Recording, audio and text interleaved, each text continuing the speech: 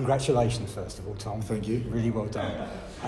Last time I think I spoke to you here in this tunnel was about 6 or 7 years ago, and I think you've just lost to East Midlands, and it was quite emotional. But you've played more games for Kent in recent years, I think, than anybody else. I think today was my 29th, I think. 29th. What does this, in your rugby career, quite a long one now, what does this mean to you?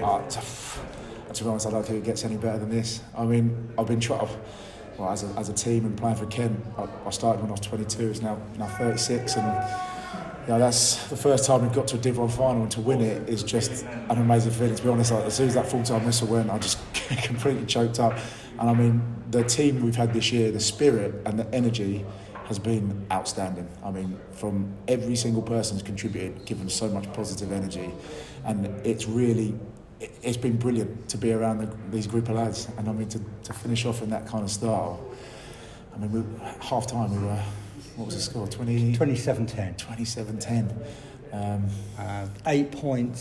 17 points in 8 minutes to level, and then the tight game from then on. Very tight. Yeah, at half time we just said we were going to play.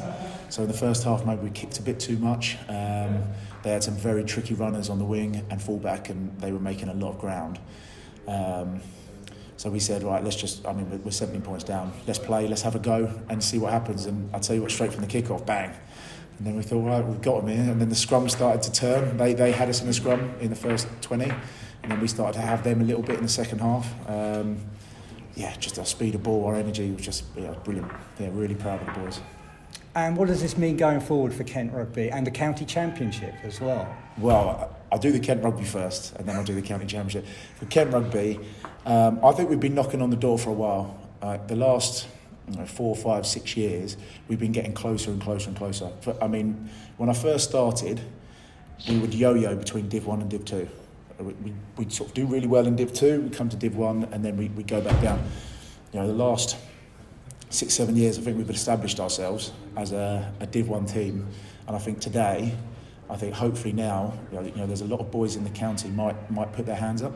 We've got a lot of strong teams in the county that play in National 1 and National 2, and I'm hoping now, we've had that success, other boys will want to be a part of it.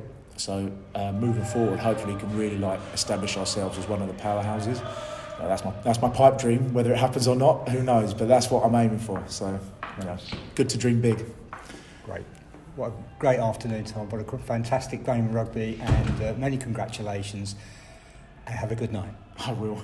Thank you, Graham. Cheers. Thank you. Hi.